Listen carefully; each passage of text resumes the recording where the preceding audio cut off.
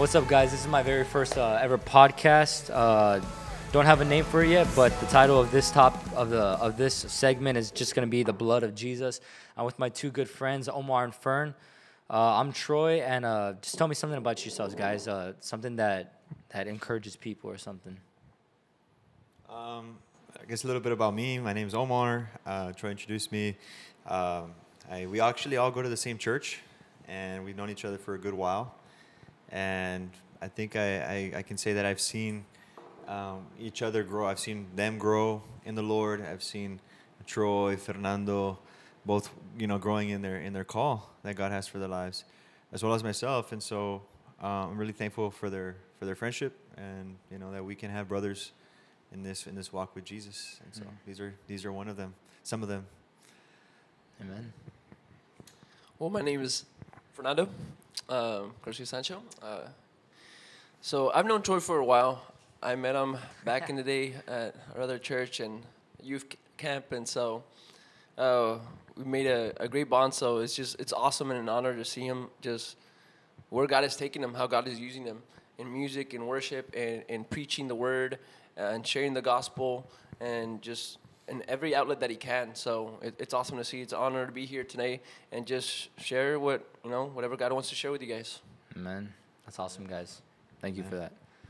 So we're just going to jump right into it. First question is, we're just going to get right down and dirty with this question. What does the cross symbolize to you after being transformed and being able to walk across the bridge that Christ has made? Yeah, that's a good question. So the way I see it is that Jesus allowed us to come into a new life because of the blood, because of the sacrifice he did when we were undeserving. We didn't deserve that. We deserved hell. We didn't deserve salvation, but Christ and God's mercy, the Father's mercy, sent his Son to die for us, and now we're living a new life, and we get to walk a new story, God's story for our lives, and we are just a small portion of that bigger picture, and that's something that we all need to learn how to surrender to, knowing that it's not about us, it's about God and his story. So yeah, I like how you said it's not about us, because I feel a lot of times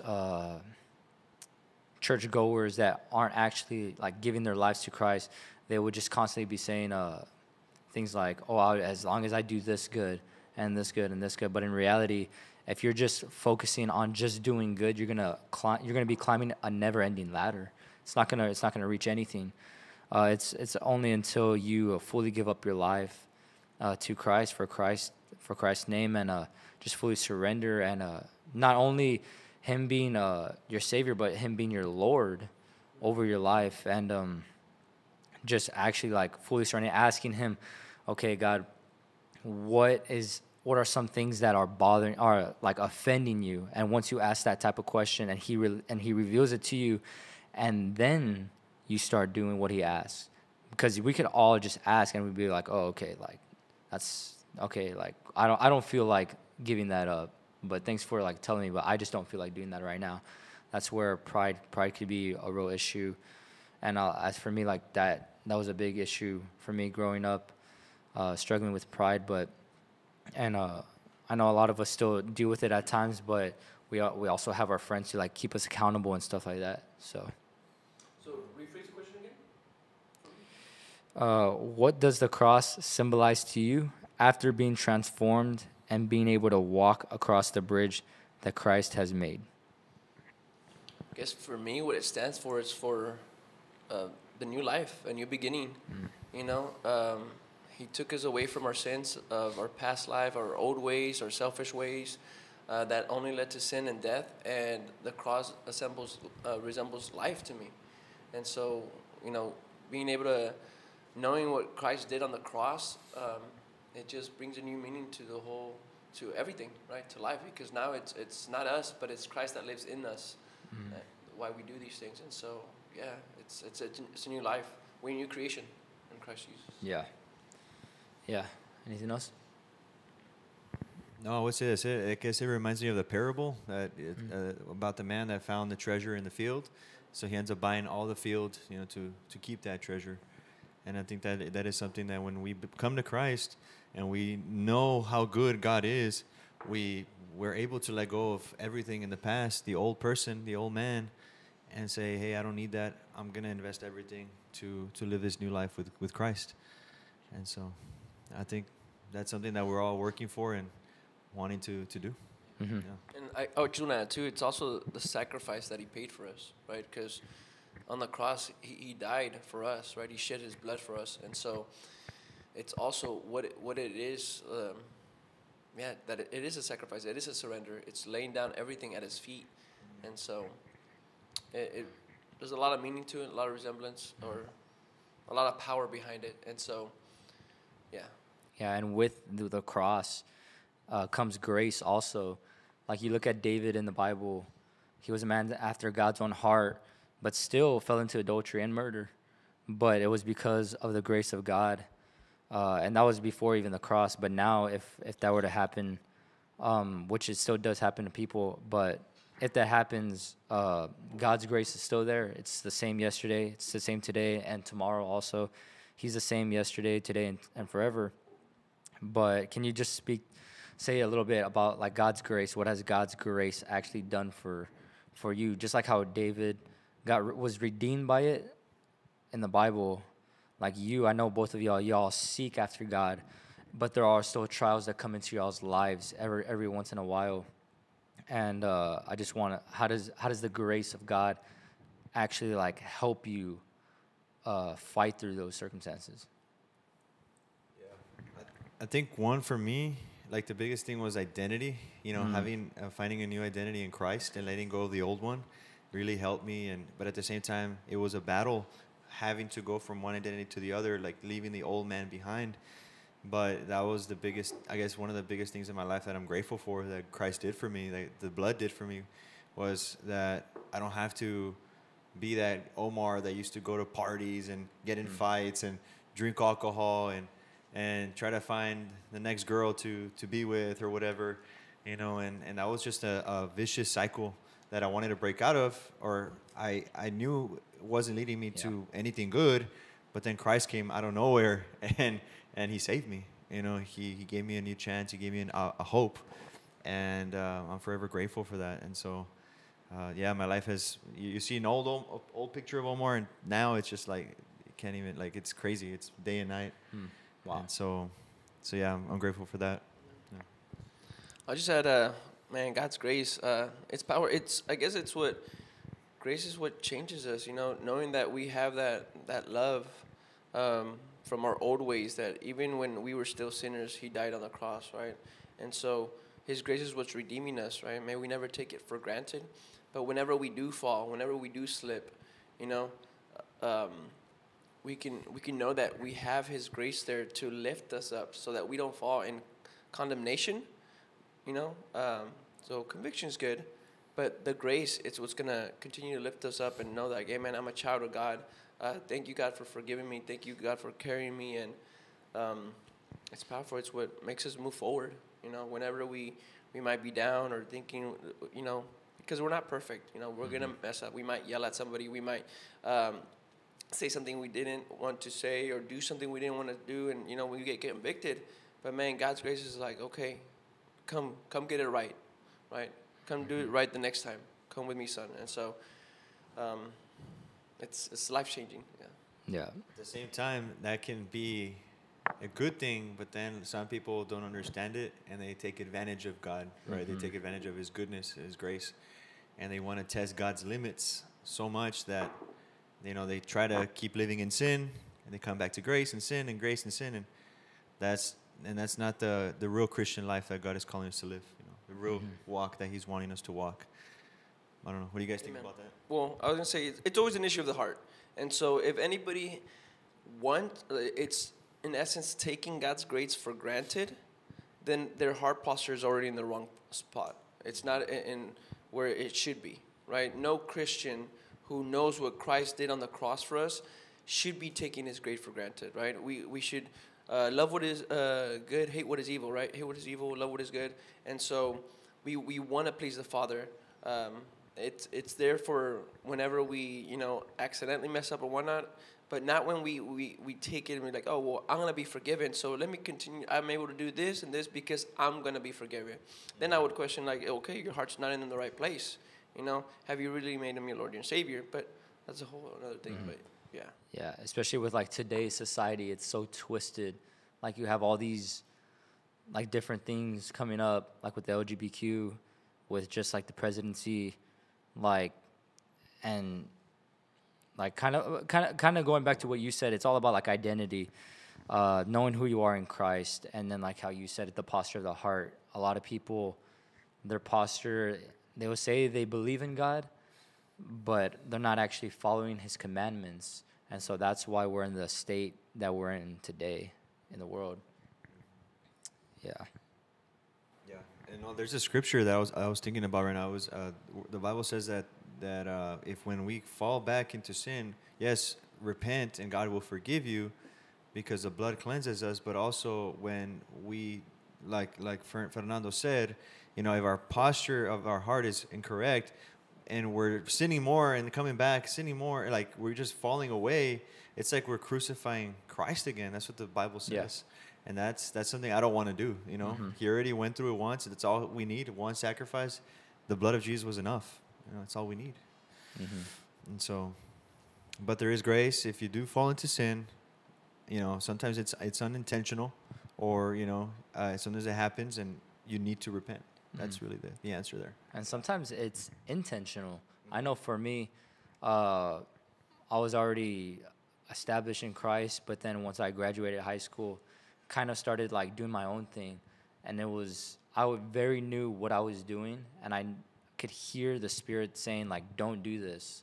Like there was one time, just like paraphrasing it, I was going to serve that weekend, but I was doing my own thing the weekend before.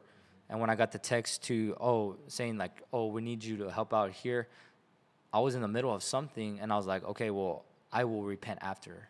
That's literally what I said in my mind. And that's just, that could be like anybody. Like, and that's because I was already following Christ for so long. But again, the pride got in the way. And me wanting to do my own thing because I was seeing like other people doing it, and I wanted to like experience it for myself. But in reality, what that brought was panic attacks, anxiety, and just all sorts of things that God was saying, look, if you go down this road, that's what's waiting you. But if you go this way, you're going to find a better way, a better peace, better, like just knowing who I am deeply. Amen. Amen. Yeah, and just going off of like seeing other people, like, because the blood is available for everybody, right? But how has Jesus dying on the cross impacted this generation as a whole? Not specifically certain groups, but as a whole. Nando, you want to go first? It's a tough question. Well, I think the question might be more, in a sense, who has accepted the blood of Jesus, you know, in this generation?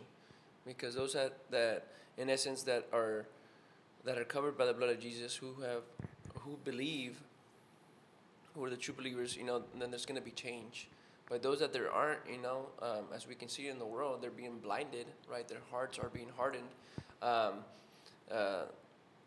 Then it's going in a different direction, right? Because the world is always it's going in the opposite direction of what the Spirit wants or what God wants, and so it's always a conflict. It's always a battle, and I think that's why it's a daily thing to pick up the cross. Kind of like what you were saying before, right? That like even as a Christian, I know what is right, what is wrong, but if we're not feeding our spirit and we're into worldly things and whatnot, then yeah, we're gonna start drifting away, and without noticing, then eventually we're going to end up on this spot when we were supposed to be over here. We're like, how did I get here, right? And it was just maybe 1 degree that you were drifting off, right? But you were feeding the flesh more and more and more, and we weren't picking up the cross, or we weren't spending time with God, and so we were drifting away. And we have to be very, very careful not to have our hearts hardened, right? Or to be lured by the things of the world. And that's why it's important to know what the blood of Jesus did, what the cross stands for, and make a commitment and surrender to be like, okay, I need to let the Holy Spirit lead me, right? Not grieve the Holy Spirit. And so whenever He's asking you to do something, to be obedient, and to know, and just spending time, I think the closer, like in any relationship, the more time you spend with Him in that relationship, you get to know them better. You know what their desires are, what their wants are. And so I pray that, that's our desires, that we want to know what the Father wants for us. But I was thinking of something right now. Like, so your question was like, how has the blood impacted this generation, right? And I think when I look at this generation, I see that a lot of kids or people, you could say like looking at Gen Z or the younger people, they're lacking identity big time. And so what happens? The world right now is saying, transgender and LGBT, and now Walmart or Target is targeting kids. So there's a lot of target on identity right now. And so, but what the blood of Jesus says is, hey, you are a treasure. You are valued. You were handpicked by the Father. And so when this generation can look at that, how they can see their value. When they see the blood, they'll see their value. And then when they accept that, they'll be able to truly be transformed and changed. And so I think that's the only way. The blood of Jesus is really what can save. It's really the only way to see what we're worth and what God did for us. So. Yeah. I like how you hit on identity again, because once we accept Christ into our hearts, He labels us first a son, first a daughter. I was hearing this song by Meant by Love. It's a group. It's a band, kind of like Circuit Riders. The lead singer did Circuit Riders, and so he just got impacted to hitting colleges and doing all that stuff. So he formed the band, worship team, and they released that song, First the Son. And I was hearing it this week, and it's like, I'm not a performer. I'm not someone that's on stage. I'm not someone with a microphone. I'm not someone that does this or that. I'm first a son. Like, nothing else matters. Right. If I'm doing this for Christ, but I don't know my own identity, which is first a son, then what am I really doing? And I feel like a lot of people in this generation also get it twisted with what it means to be a Christian. Like, they'll think, okay, since I'm a Christian, I will have the best life. Like, no, the Bible actually says that actually promises hardship, right? Psalms 23 is probably my favorite verse. Though I walk through the valley of the shadow of death, I will fear no evil. Your rod and your staff comfort me. But what a lot of people don't understand is when it says your rod and your staff, those tools are used by shepherds, right? God is our shepherd. Those tools are used for discipline, right? But why would a shepherd need to discipline us? To shape our character, to mold us into the person He wants us to be, into the son He wants us to be. And He's not just going to discipline us, right? It's because there's going to be heartache. There's going to be times of trouble where we turn our backs from God. And when He's there for us, it really molds us into the son or daughter that He really wants us to be. Yeah, I think if you can understand your identity in Christ, like if you know who you are, son and daughter, that you're God's masterpiece, right? That you can stand in the times of troubles, that when the lies of the devil come, like, oh, you're this or you're that, you don't fall into them because you know who you are in Christ. And so that's why I think identity is such an important factor, because when you don't know who you are in Christ, then you'll fall for whatever the world tells you. And that's what's going on in this generation. They're being told, hey, you're this, hey, you're that, and you're this, and the parents and this and that. And so you see the trickle effect because they don't know their identity in Christ. But when you do, you can stand it through it all. Being name called or this or that, you can stand that persecution, but you know who you are. You're a son and daughter of the living God, right? And so you're covered by the blood of Jesus. And so that makes all the difference, I think, in this generation. Yeah. What are some questions that you think that people have about Christianity? Just because I know some people are they'll come to me, multiple people actually recently, they're going through something and it's so is God gonna take care of the other person? Because they did me wrong. So like the Bible does say vengeance is mine, but like how much vengeance do we think God is gonna display on someone else since there is grace? Because like David, like Psalms, he's like saying like crush them under my feet and all this stuff, right? Vengeance is the Lord's. Like he would do whatever he wants to them. But do you think that's more towards the like the end of life, like once you die and you're in the judgment throne room or whatever? Do you think that's when the judgment, or do you think he disciplines even like the non-believers to where like, okay, you messed with like my daughter, my son, like, and since I'm protecting her and since vengeance is mine, do you think God will do something right now? If that question kind of makes sense. Kinda. I think that we as Christians, instead of desiring punishment on people, I think we first need, since we have been forgiven, that I think that we need to pray for people, right? Like if we look biblically, what does God ask us to do? It says to bless our enemies. So are we doing that? Are we praying for these people that are, because we know that hurt people hurt people. So when somebody does something to you, it's because they're hurting.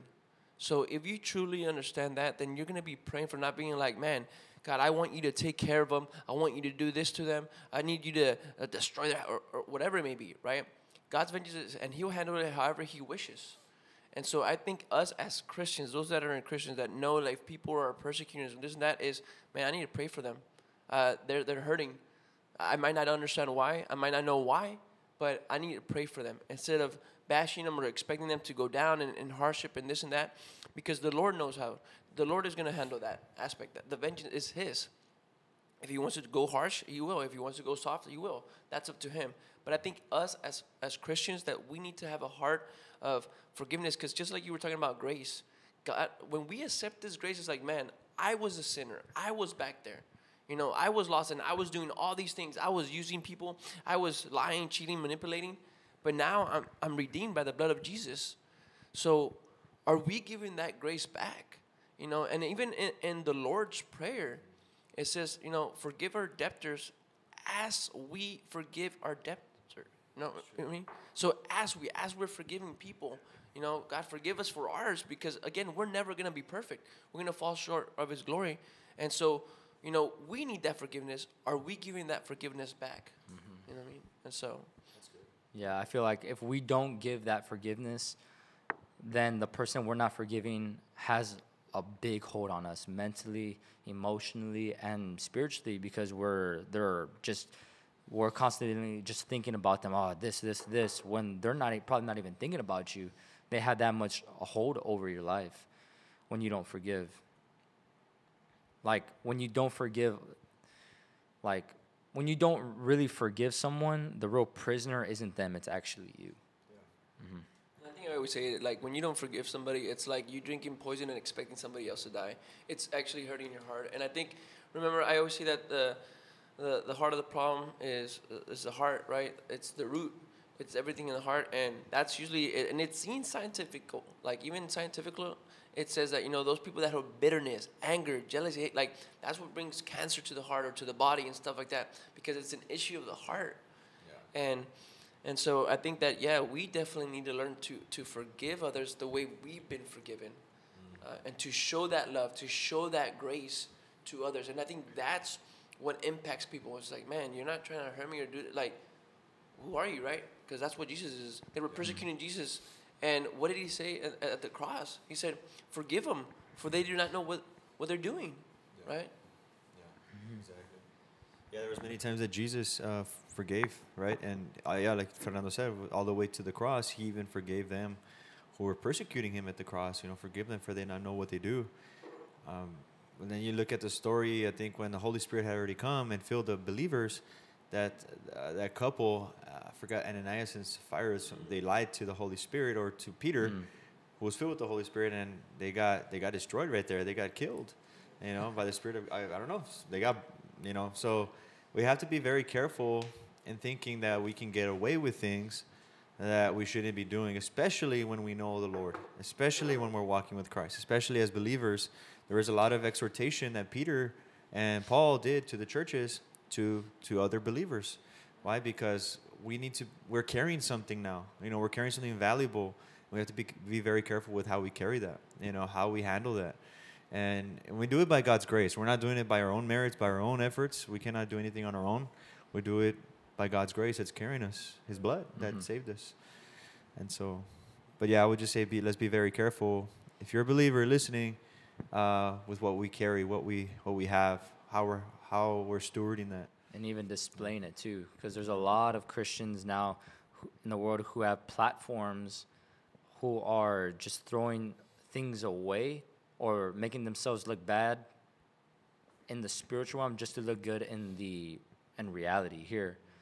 And sadly, that's just what's going on in today's world. But just to go back on love, on the love of Jesus, if we don't forgive after we've been forgiven, what Jesus did on the cross, that type of love we can never experience from any other thing. And just realizing that every single day when we sin, it's essentially the same thing to when Judas kissed Jesus on the cheek, that same betrayal. But instead of Jesus saying, I'm done, I've had enough, get me down from this cross, send hundreds of thousands of angels come down, just kill everybody, wipe them, I'm done, which he had every right to do that. But his love for us outgrew that, if that makes sense. And so the love of Jesus, the way us believers, experience that every single day, his grace, his mercy, which renews every morning, we have to be displaying that even to our enemies, to friends that betray us, to our parents, to just anybody, really, everybody, anybody and everybody. Yeah. Amen. Yeah, agreed. 100%. Yeah, and then we'll just close out with this last question. Kind of same thing. How has the blood of Jesus impacted our relationship with God the Father? Well, to me, that's the blood of Jesus is everything, right? It's what removes our sins. It's what sanctifies us, and so it's changed my life, right? From the old ways to the new. From the old, He's made me into a new creation. He's made me into the image of Christ, right? And so, yeah, and you my old ways are He's shedding away everything from the old. He's made me into a new creation, and so He's transformed my life. Yeah, amen. Amen. And I guess for me, what I would say is the blood of Jesus, allowed me to have a relationship with God. Really, that's the thing where salvation is having a relationship with God, knowing God, and being known by God. And so I think that's the biggest thing that for us in this generation is we need that relationship with God. And it's not about works. It's not about becoming a good person and trying to do good in life. It's more of building that relationship with God. Allowing and being vulnerable. And so the blood of Jesus allows us to walk into that kind of relationship where we can be vulnerable with God. We can give Him our weaknesses. We can show Him anything that's fragile in us. While the world will maybe mock us for those things, God will actually, strengthen us. And in our weaknesses, He is strong, the Bible says. So, yeah, and I think that's the number one thing I'm grateful for, too. Another thing. Yeah. For the blood. Yeah, and I've never personally been, I just kind of got this picture of being stuck in a quicksand where you're just, once you step on it and you start singing, you can't get out, right? Unless someone else helps you or unless you know how to actually get out, which a lot of people don't. The majority of people don't. But in this case, it's like us, we're dead in our sin. We're stuck in our sin. There's not anything we could do. There's nothing around that we could grab onto to really pull ourselves out of that quicksand. But unless someone comes and grabs our hand and pulls us out and helps us out, which is Jesus, and really bring us out and carry us back into the car, which is the bridge, and Him driving us back to the house, which is heaven, and to the Father, that's kind of like the image I got right now when you guys were talking. Just that's kind of how I view how the relationship with God has, with how Jesus is Jesus on the cross impacted my relationship with God. That I was like anybody else. I was stuck. I was born into this world, stuck in sin. For so many years, I was just struggling with the same thing, old patterns, just keep coming up. And it wasn't really until I asked God, okay, I'm done. I need your help in this. Can you help me? And he said, my hand has been here, and I'm ready to pull you out. And so he pulled me out, and ever since then, I still struggle with some things, but he's always just leading me and guiding me. And when we see God face to face, or Jesus face to face, they're going to be seeing the blood on us. They're not going to be seeing us. They're going to be seeing Jesus, right? And so, anything else? I would just say treasure it, right? Treasure it. You put it above all, that relationship, right? First seek, Matthew 6:33, first seek the kingdom of heaven and his righteousness, and all else will be added. And so that's taking care of that relationship. You know, that's the priority, having that daily walk with him, that daily time with him, prayer, reading the word, right? Letting God speak to, the Holy Spirit guide you. I think that's the most important thing. And I know with life coming at us with so many things, we can lose our focus, right? But God is there, and so if you stay focused on him, everything else will be added. And God's a good God. God loves you, and I love what he's done, you know what I mean, for everything. You know, we're undeserving of anything. We don't deserve anything, but he's given us everything in essence, right, with the blood of Jesus. And so thank you Jesus. Mm-hmm. Yeah, and just piggybacking off of that, seek first the kingdom. I feel like that's something I'm really learning in this season. Actually diving into the word, spending time with God, not just opening the word. Like, yes, you want to open the word every single day because that's your weapon. You want to sharpen that every day, but just even sitting down and just staying quiet, listening to what God is saying, just spending time with him. Right there, you're seeking the kingdom first. And once you're doing that, and now you're wondering, okay, what am I going to do in life? What's my next thing, this and that? It's like you don't even have to worry about that because you're just being swayed by where the Spirit is taking you. Mm-hmm. Yeah, I just wanted to share one scripture before we close here, which is like one of my favorites. It's Revelation 12:11. And I used to have it engraved on one of my Bibles, and then I gave it away. So it really, I guess, it impacted my life. But it says, and they overcame him by the blood of the Lamb and by the word of their testimony. And they did not love their lives to the death. So I really think that when we surrender and rely on the blood of Jesus and what he already did, then everything else just falls into place. And a lot of times we just need to let go and let God, and that's really it. Let the blood cleanse you. Let the blood lead you, transform you. The blood of Jesus, he already did the hardest thing ever, was removing sin from our lives. And so let's just stay there, keep walking in that. Yeah, it's powerful. Yeah. Well, if that's it, I'd like to pray us out. Just bless anybody who's hearing this podcast. Just open your hearts, open your ears, and we could just close out in prayer. So, God, we just thank you for today, Father. We thank you for your grace and mercy that is new every single morning, Father. Father, we just ask that you would bless anybody who's listening to this podcast, whether it's on YouTube, Instagram, Spotify, Father, whatever platform it is, Father. Would you just bless them, Father? Would you reveal your Son to them, Father? Would you bring fresh revelation of the cross and the blood of Jesus to them, Father? Would you reveal your love and grace in new ways to us, Father?